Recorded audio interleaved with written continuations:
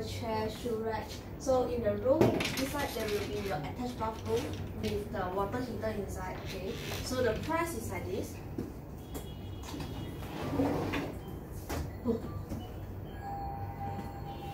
Room will be 390 ringgit. Okay.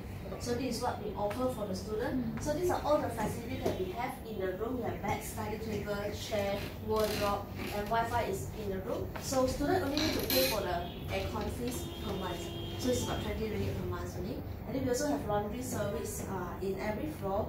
So this will be the facilities. Okay.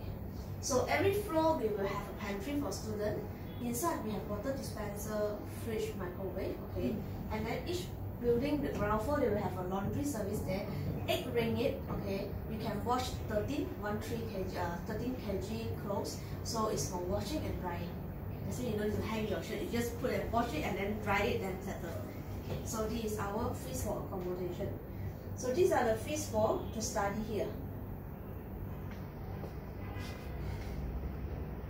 So for foundation program in science is 15,000 per year. Okay.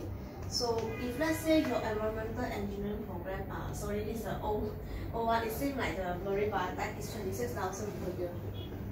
So 26,000 per year for the environmental study, science, marine environmental study. That's why if you are taking GED to go into our degree program, now you need to think about you want to go for marine biotechnology or the marine environmental science program. Yeah. If you like for protection, for this environmental project, then you can go for that program. If you want to be like something like create the medicine using the sea creatures, vaccine, or you want to do some skincare that can have a skin with the sea creatures, like from the seaweed or from the prawns or from the sea cucumber, then you can go for the marine biotechnology.